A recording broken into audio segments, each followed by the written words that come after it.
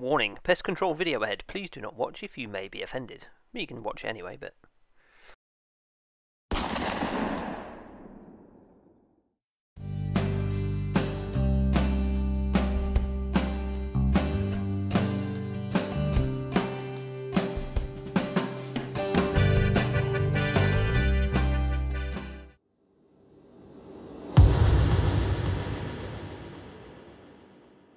Hey guys, it's Robin here from Team Fox, and today I introduce the video once again from the woods, and in this episode we're going to be shooting the squirrel feeder. I've had to come down here again to top the feeder up, and I'm having to come down now every couple of days, so they are really on the nuts. The weather's turned, it's bitterly cold, and it's concentrating the squirrels on the feeder. I don't know how many we've got left. I shot 5 here just a few weeks ago, but I continue to feed the feeder for 2 reasons really. One, for the wild birds, because I don't mind feeding those, they need a helping hand at this time of year, but to also get on top of the grey squirrels that we've got on the area. The golf course behind me here, the greenkeeper tells me he reckons there's upwards of 50 squirrels in this area, so what I'm trying to do is concentrate them in one area to humanely thin those numbers down considerably. What I've got just behind us here is a hide that I've had to construct over a couple of evenings with the help of my little foxer friend. Because I don't have time in the daytime. It's been extremely busy at work and so on and so forth. I've got a real busy weekend ahead of me. Tomorrow I'm actually going to North Yorkshire for a shoot from an invite from Chris once again, so thank you very much, and I'm really looking forward to that, although the weather gives it as being bitterly cold and actually forecasts some snow, believe it or not. Then on Sunday morning, hopefully the weather looks good enough for me to be able to come and shoot the squirrel feeder, so fingers crossed that I managed to get something strung together for you guys. So sit back, relax, enjoy the squirrel shooting video. Take care, stay safe, and as always, happy shooting.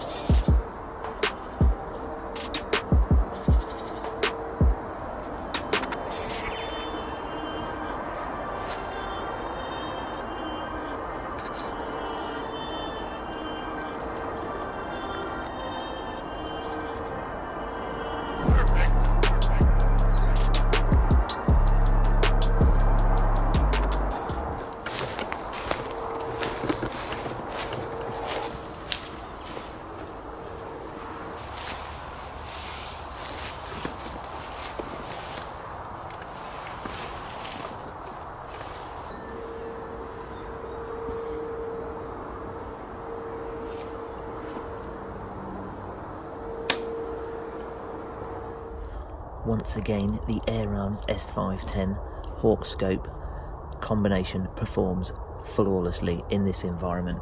It's a real versatile tool. It's fast becoming one of my favourite tools, this.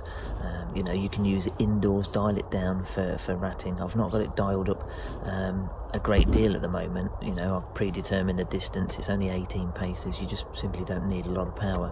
Yet when you go out on the rabbits, you know, and you want to take them at 50, 60 yards, you dial that power right up, you know, to 33 foot-pounds, and you can wallop rabbits all day long at those distances.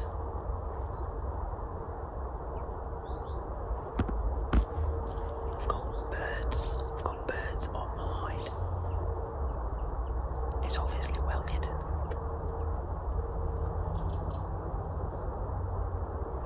What a morning to be out, it's brilliant. Sun's shining, birds are singing. I love this kind of shooting.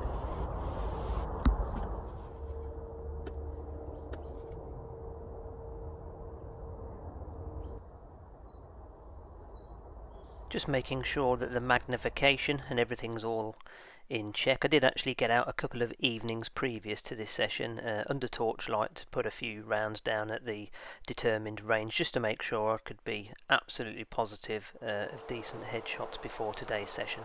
And I didn't have to wait long before the first customer arrived. It was out fairly early after a decent feed, I think.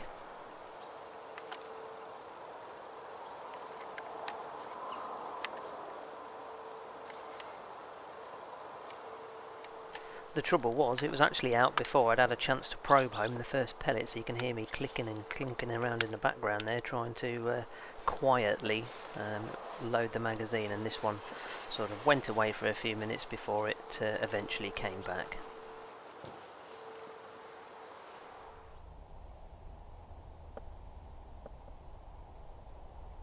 This time I was ready for the shot, so I got myself comfortable, waited for the squirrel to settle with a nut in mouth, and sent this one cartwheeling off of the feeder.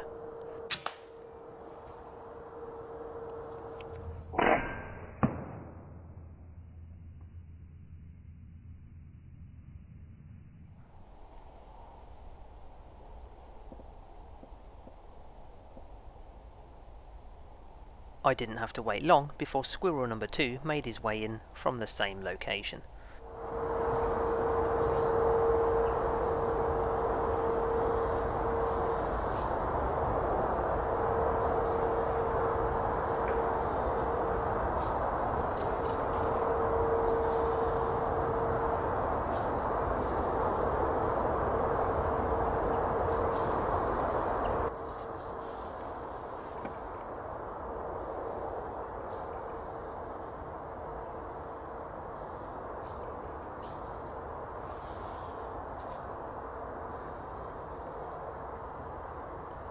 Now once they've got a nut and they settle to feed, that's an ideal time to take your shot. However, I can't take this one here because his head is directly in front of the glass jar that holds the peanuts.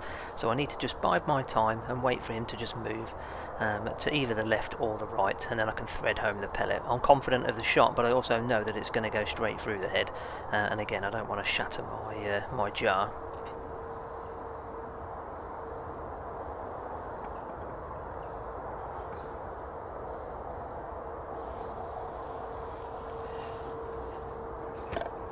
And that'll do very nicely, thank you very much. Now if you watch this clip closely, I'm just going to control my breathing and gently squeeze the trigger, but you'll actually see the pellet go straight through and rebound off, and it leaves a mark on the backboard there behind it, which was probably a centimetre or two to the left, so that's exactly why I couldn't take that shot any earlier than that.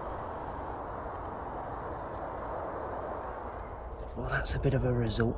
We didn't have to wait too long between the first and the second squirrel. That second squirrel, though, seemed quite a bit younger, and it seemed very wary of the adult squirrel that was on the floor. I don't know, maybe it was a parent.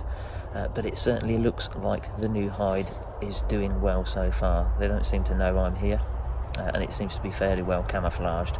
And again, there's a bit of ambient noise. As you can hear, we've got the road in the background and the golf course just behind the feeder.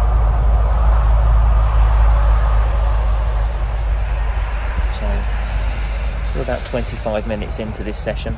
I'm going to give it another couple of hours. I did shoot 5 here a few weeks ago, but I've been feeding it up and the feed's been going down quite considerably. What is quite nice to see is the plethora of wild birds coming to the feeder, so it's giving them a real helping hand now it's got quite cold. Right, let's continue. We'll see you in a little while.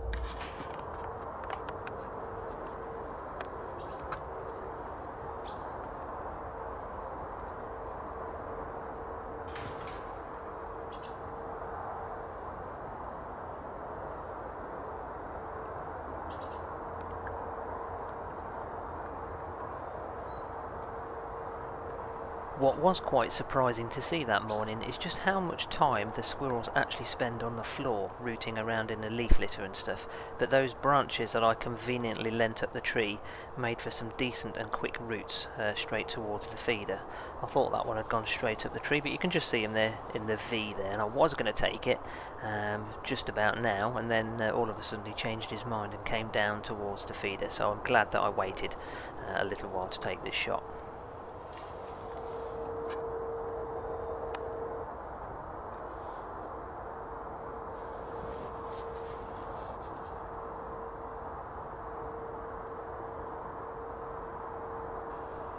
Now, as this one settles yet again, he has his head in an awkward place, but what it has taught me is that I probably need to rethink the design of my feeder for next time, or certainly for later in the year. So I'm going to have to wait once again for this one to move to the left or to the right before I can thread home the pellet, and this one duly obliges, takes a peanut and sits on the back bench there, giving me a perfect opportunity to take a decent headshot. And there you go, that was a decent headshot, straight between the eyes. I've slowed this next clip down so you can see just, you will see it actually parting the hair on the head of this squirrel here. Right, so if you look in between the left and right eye there, you'll see a pellet comes in, whack, straight in the middle, and it is lights out for that squirrel.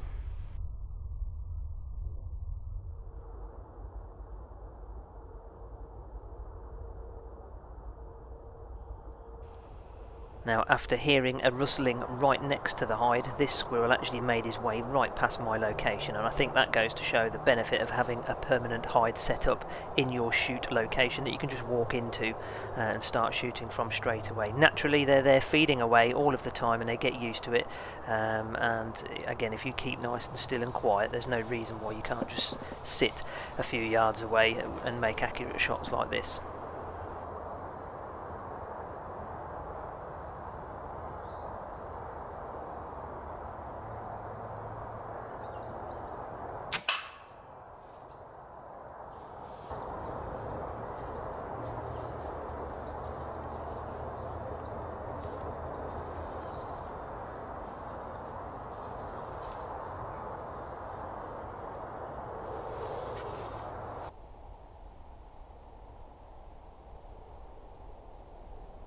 A little bit of nerves and thrashing around on the floor there was enough to draw the attention of a neighbouring squirrel in the area who came trotting past the hide to see what all the commotion was about.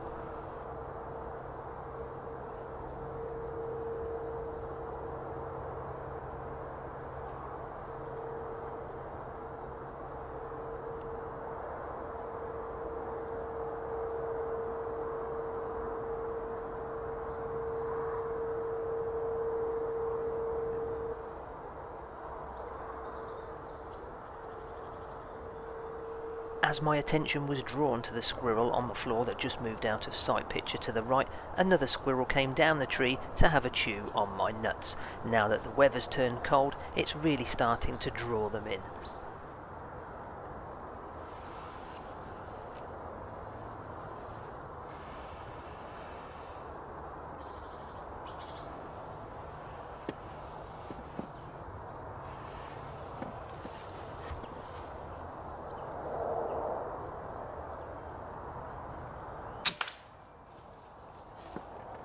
As another one falls, this is turning into be a really productive morning so far.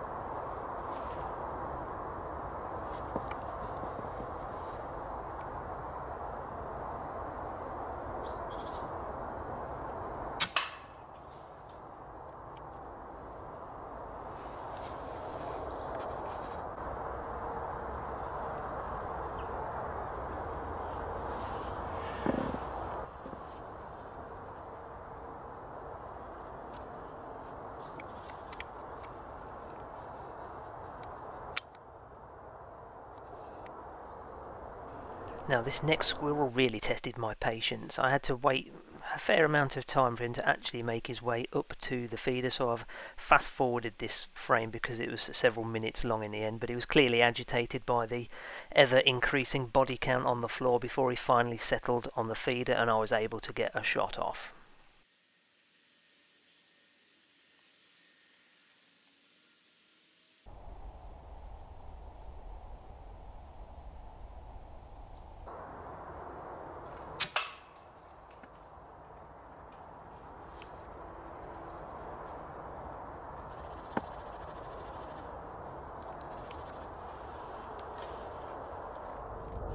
just had number 6 and number 7.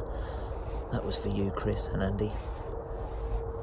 I had a cracking day's shooting in North Yorkshire yesterday with those guys. Thank you very much for that invite.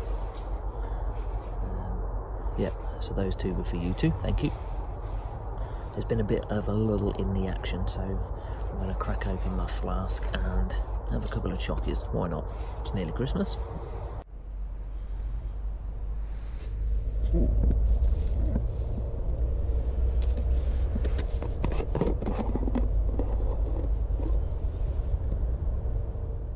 A big benefit to having pallets as your hide is you've got some ready-made shelves pretty much at the perfect height for all your stuff that you want to keep in there, like your glasses case and your phone and your tea, obviously.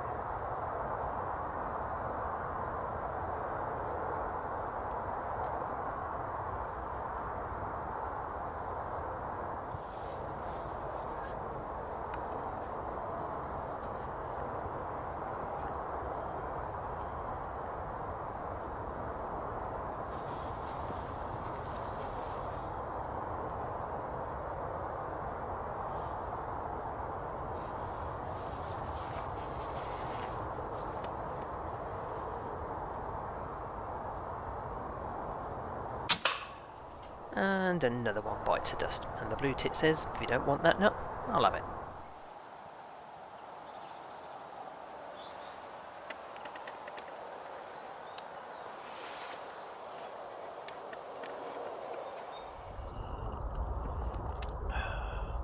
Well, it's gone quiet again. But I think, if my counting is correct, I think we're up to 9. I really want to get to double digits. It'd be the best ever morning squirrel shoot I've ever had. But I'm on a time limit. I've only got till midday because the good lady fox wishes to go shopping. Bloody hate shopping. Anyway, I'm going to stick it out, enjoy my brew, and see if we can get number 10. I have seen one behind me. It's only a young one, but I'm hoping it makes its way around the wood to the feeder. Every one I've had so far, every one, bar one of them, has been on the feeder, and some of them I've had to wait until they turn away because the jar that holds the peanuts is actually made of glass, and I don't want to shatter it, so I'm going to sit tight and wait for my alarm to go off, because I don't want to get a bollocking. Right, fingers crossed we can get to the number 10.